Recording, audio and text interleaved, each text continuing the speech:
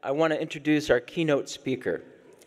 And he's going to speak about a very important issue that affects all of us, and that is the relationship between Islam and the West, and that paradigm of Islam and the West, and how American Muslims can make an impact on that relationship. He used to work for RAND Corporation in the Middle East Center. He's a retired CIA officer from 29 years ago. He has a wealth of knowledge. He's written several books. The most recent book he's written is called A World Without Islam, where he is talking about how the world geopolitically would not change even without Islam, and how really there's a much more positive relationship than people are aware of. He also wrote Geopolitics Between Islam and the West and the Future of Political Islam. His recent novel is called Breaking Faith. And we're going to have him also do book signing at the end of the banquet in the lobby, so you definitely want to get his books and get him to sign that for you at the end of the banquet. So with that, please welcome our friend and really a scholar in this subject, Mr. Graham Fuller.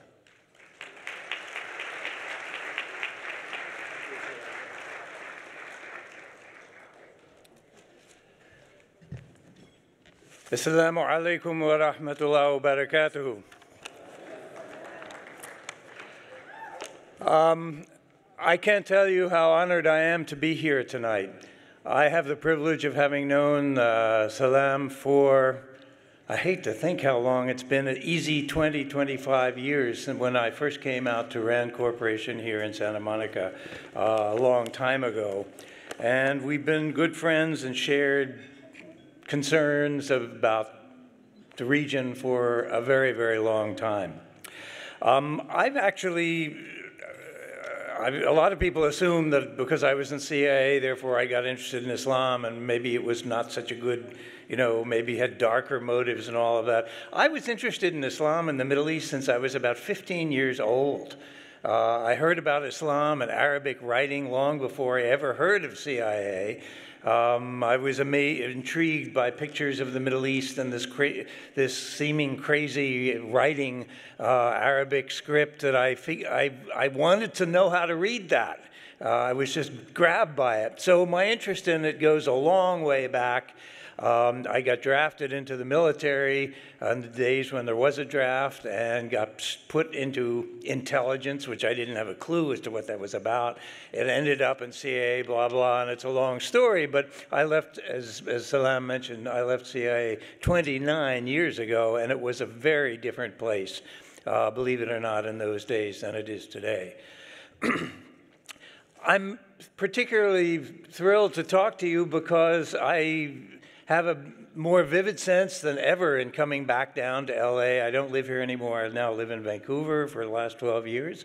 But coming back down here and seeing the work of MPAC and the community and the variety of people and the excitement and the progress, even in, yes, these very dark moments that we're passing through with one form of violence or another. And if it's not violence in the United States, by somebody against somebody else, then it's violence overseas, and particularly in the Muslim world. I mean, I hate to think of the number of Muslims who have died in the Middle East for one reason or another over the last 15 years. So let me make a couple of quick points here tonight. And the first is to briefly discuss the theme of my book, a book of, I don't know, 3, 4 years ago, 5 years ago maybe, called A World Without Islam. Now, some people who just hear the title assumed that it's a book saying, yeah, what a great place it would be without Islam. If you open up the book and read the first paragraph, you will know that that is not what the book is about at all. I wrote it with a kind of in-your-face, dramatic or kind of shocking title because I wanted to draw attention to the major theme of this book, which is that if there had been no Prophet Muhammad, if there had been no Islam, that the relationship between the Middle East, the area of the Middle East, and the West today would not be significantly different. And I point to some dozen different factors at some length, talking about, going back to Crusades and the long reign of Western imperialism, British, French, Russian imperialism in Muslim areas, others which have added to this legacy of grievance. The constant Western interference, even after the end of colonialism, the struggle for oil resources, energy resources, the seizure of energy resources periodically by Western powers, the implanting of dictators who would do America's bidding or Britain's bidding in the region for a very long period of time, and that is not over yet. The whole tragic background of the creation of the State of Israel, in which Muslims and Palestinians, in particular Christians and Muslims, paid the terrible price for what Europeans had done in a savage fashion, had done to European Jews. But as I argue in the book, if the Jews, European Jews coming to the Middle East, had encountered Christian Palestinians or Buddhist Palestinians or Hindu Palestinians, the Palestinians would have been equally unhappy at losing their land and losing their property and being displaced. So it really has nothing to do with religion whatsoever, although many people like to play it up as such. So why am I mentioning these things? Is this just an interesting exercise in historical fun facts or something? No. It really matters as to what we think is the nature of conflict between the area of the Middle East and the West. And I'm claiming that it is not fundamentally about religion at all, but about politics and territory and power and resources and everything else. But why does this matter? It matters because if we say, it's a clash of civilizations, it's Islam against the West, Islam against Christianity or whatever, then, ladies and gentlemen, what can you do about it? What can I do about that? This is insoluble, in effect, when you have a clash of civilizations. It'll seemingly go on forever. But if you say, no, this is not about religion as such. This is about all these grievances that I mentioned, all of which we can manage, all of which are negotiable, and in all of these issues, there are pros and cons on each side of the issue. But they are negotiable. They can be talked about, and change can and does take place as a result of discussions of these issues. So one is a statement that there's nothing that we can do about this deep, fundamental, primal clash, and the other is saying, look, we've got some quite serious discrete issues, and today, of course, terrorism in all its different meanings, state terrorism and private terrorism, all of these are things that we can work on, and that's why I think the message is important and why I wrote the book. You know, it's interesting that a number of people, when I sometimes talk about these things with Christian groups or any group, people will often say, they'll sigh, and they'll say, you know, maybe the world would have been a much better place, actually, without religion at all. Well, you know, if you think about that for 3 seconds, you will begin to see the fallacy of that argument, because we have just moved out of probably the most hideous century of humanity, namely the 20th century, when we had hideous World War I, even worse, World War II, hundreds of millions of people dying in these things, communist revolution in the Soviet Union, we had Hitler, we had Mussolini, we had Mao Zedong, who personally is maybe responsible for policies that led to the deaths of maybe 100 million Chinese in one way or another. Where is religion in all of this? most of these leaders that we're talking about are not only not religious, they are actively atheist. So you don't have to have religion to have savage conflict, as we have seen in this last century. But religion is it's a powerful thing in human life, and leaders like to draw on it. No leader can allow religion to be left alone. Because it's something to be manipulated and used. So they hold up banners. We're not fighting for oil, or we're not fighting for territory, or we're not fighting for leadership or whatever. We're fighting to make the world free for democracy, or we're fighting, in the Nazi case, for the sake of the master race, or in the case of the Soviet Union, we're fighting for the liberation of working class all over the world. People like to raise big banners to justify what they do. And that is just as true today. Christians do it, Muslims do it, Buddhists do it, Hindus do it. They use religious tools and implements to achieve their goals. I think it's very vicious and very dangerous, but this is the human condition. Also, one other argument about what if we didn't have any religions at all, wouldn't we all be more peaceful? I hate to say it, but I think as I grow older and watch the world and read the history of the world, I think human beings have some propensity to fight. They like to fight. They may have one or another cause for which they fight, but I think there's something in the human psyche that, apart from caring, also likes to fight. And I don't think you need religion to undertake those fights and struggles. And if you had no religion, I don't think the amount of killing would be any less in the world today than it is with religion.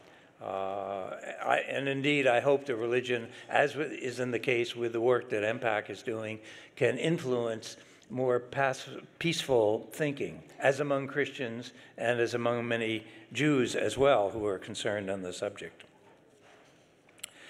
Okay, I hardly need to tell you, because you're living here and in the middle of all of this, and I'm not even directly a Muslim, perhaps honorary Muslim.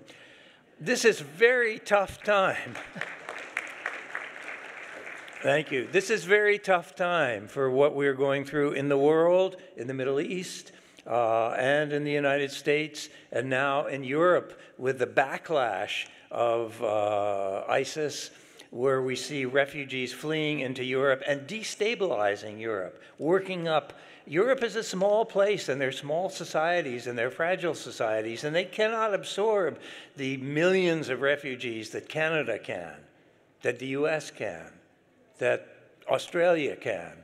So it is undermining the very fabric of European generosity and liberality of thinking, and that is something else that disturbs me very much about what we're seeing in today. Also, I think for Muslims, this is, from my point of view and perspective, and I've been working in the I've been interested since age 15 and living in the Middle East since 60 or something, 63. I don't think I've ever seen this amount of violence that has gone on. Also, that's negative. On the positive side, I don't think there has ever been quite such a consciousness of ummah on the part of Muslims as there is today. It's because of world knowledge, information, communications technology, travel, education. Everywhere in the world, Muslims now are vividly aware of all other Muslims. They watch it on prime television. So Iraqis watch things that are going on in Bangladesh, and Kashmiris are watching what's going on in Palestine. It's a big, the world has gotten a lot smaller, but so has the sense of ummah. There's a much more vivid sense of ummah, and the variety of Islam that exists today that maybe was not quite so strong 100 years ago. I hate to say it, but having lived in the Arab world, Arab friends have told me that there's sort of sometimes a deeper suspicion among some Arabs anyway that, you know, the real Muslims are the Arabs and others are welcome, but that's where it started. Yes, it did start there. But as we know, Islam comes in a huge variety of colors and cultures and civilizations that make it exceptionally rich. Okay, a few other thoughts that I would like to leave with you here. When we're thinking about terrorism, and particularly in a place, well, anywhere in the world, what is it that makes anybody willing to go out and kill or die in the name of something? And especially when we're talking about religion, and especially even more terrifying today than simply the violence in the Middle East is the emergence of sectarianism, of Sunni against Shia, that did not really exist in the times that I have been living in that area. Indeed, I wrote a book with an Iraqi Shia woman, American, called The Arab Shia, The Forgotten Muslims. She had a mother whose mother was Sunni and her father was Shiite. This was absolutely normal in Iraq 30, 40 years ago. Today, it's unthinkable. So this reminds us that much of this is very, very new. What is it that causes people, Sunni or Shia, or anybody else for that matter, to be willing to fight, kill, and die for the sake of something? I don't think, I don't think it's about religion, because there's no way you can possibly justify why you would be willing to kill somebody or die trying to do so over the theological differences between Sunni and Shiite Islam. What is clear is that there are Sunni Islamic communities that are of long standing, and there are Shiite communities of long standing, indeed going back to the very days of the last days of the Prophet. But here we are talking again about communities, and we're talking about interests and power of one community against another. I know ISIS talks a very good line about all this takfir of Shia, etc., but you know that something else is going on because it just cannot matter that much in our normal civilized lives that we are willing to kill and die over minute theological differences. It's not just Islam. Christians have killed each other seemingly for the same reasons for quite a long time between Catholicism and Protestantism. You know Northern Ireland, where people come from exactly the same background and live in exactly the same place, killing each other. It's not about Protestantism and Catholicism at all. It's about something else. It's power, the security of one community against another community that's threatening him. You can call it community A and community B, or red community and blue community, whatever you want to call it. It is not about theology. You've had a long night and you've had a lot of speechifying here, a lot of it very fine, very stimulating. I would just like to offer a few thoughts about the role of Muslims in the West. I'm sure you've thought about these. I know there are many fine speakers you've had over the years, so I may not say anything that's new, but it's my perspective on having lived through much of this period. I was raised a Christian. I won't go in through the whole story, but after living in other parts of the world and the Middle East, I found it impossible after a while to believe that Christianity had the sole message the sole correct version of what is going on in history. Christianity is a very rich religion. It's incredible theology, its arts, its sciences, its philosophies, its histories of all kinds of things, and amazingly rich. So is Islam, amazingly rich. But I have come to feel, and I've lived in Buddhist societies and others that I also had a very great interest in, I've come to feel that in the end, there's a wonderful saying that there are many roads, many paths to the top of the mountain. I think if you're a Muslim, you are a member of a proud, long, rich tradition that is getting richer and growing in the world as Muslims travel and other cultures come in contact with Islam.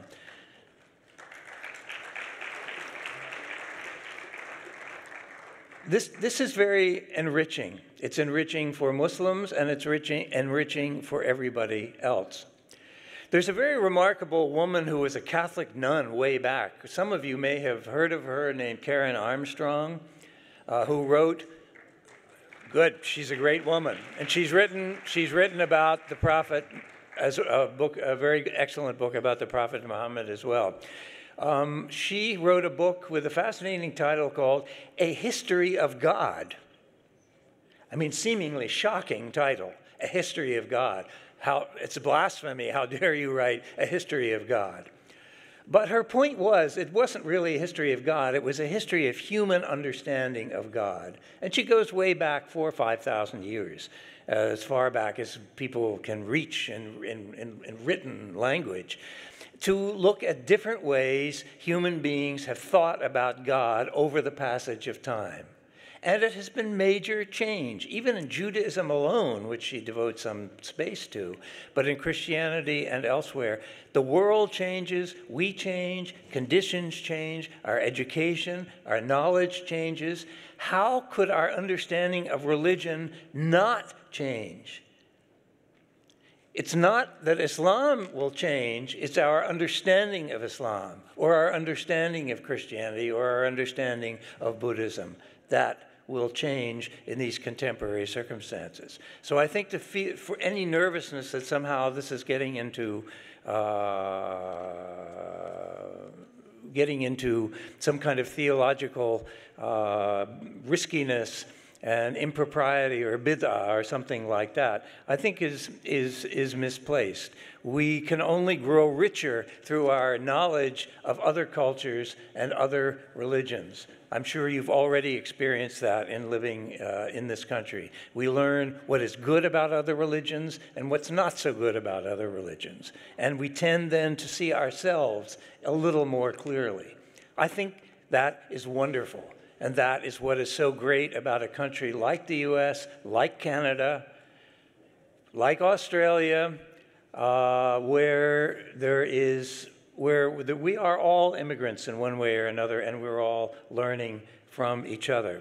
So I think in this sense, Muslims should feel very heartened about where they are going in the long run as we work through this rather more difficult period that we are going through. Muslims are not visitors to the West.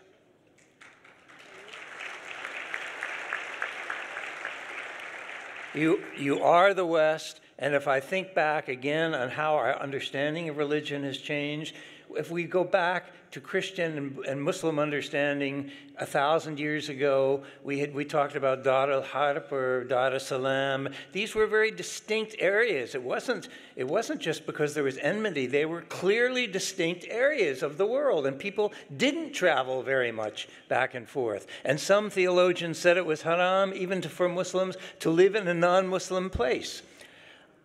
At that time, that was perhaps an understandable view. But our views have evolved, and today that would be an absurdity. The world is enriched by the expansion of everybody moving everywhere else. So I am really very positive about where Muslims can go. To give us the simplest example, I was quite thrilled a year or two ago going through Homeland Security, if you can believe it, being thrilled. I went through Homeland Security in Washington, D.C., and one of the women who came up with the magic wand against my body was wearing a hijab. And I thought that was fabulous. I overcame all my distaste for Homeland Security procedures at that moment. So if we don't think that's not change, and we've had several other speakers who have talked about change that we've all witnessed, that is yet one more. So I'm really very positive. I am so enthused by the work that I know that Salam and all of his staff and all of you and the community and everything else are doing here to bring change in this society. It has come, it is coming, it will come. And the role of American Islam, free to think anything you want within the context of religious thought, cannot hope to do. How can Muslims living in Afghanistan, how can Muslims living in tortured Pakistan, tortured Afghanistan, tortured Iraq, tortured Syria, tortured Yemen, tortured Somalia, tortured Palestine, and the list goes on. How can we expect these people to have the time and the peace of mind to think more deeply about the meaning of Islam in the contemporary world? They are trying to survive. They're trying to keep alive and keep their children alive and keep themselves fed and not to have to get on a boat and have their children drown halfway across the ocean going to another foreign country where they may not be accepted. These people do not have the luxury to think about anything except survival. But you do. We are blessed to be living in these glorious cities. We're comfortably fed, we're comfortably housed, we're informed or educated, and you do have the luxury, the time, and the creativity to think ever more broadly about the meaning of your faith in this contemporary world. And it does change. Thoughts that were unthinkable for all of us, Christians and everybody else, 50 years ago, even 30 years ago, are now becoming commonplace, good and bad. So be blessed in that sense that you have extraordinary responsibility to bring the message of Western thoughts about Islam back to the Muslim world that is in desperate shape and looking for anything that can help them through their political, military, social, economic crises that they live under today. Thank you very much.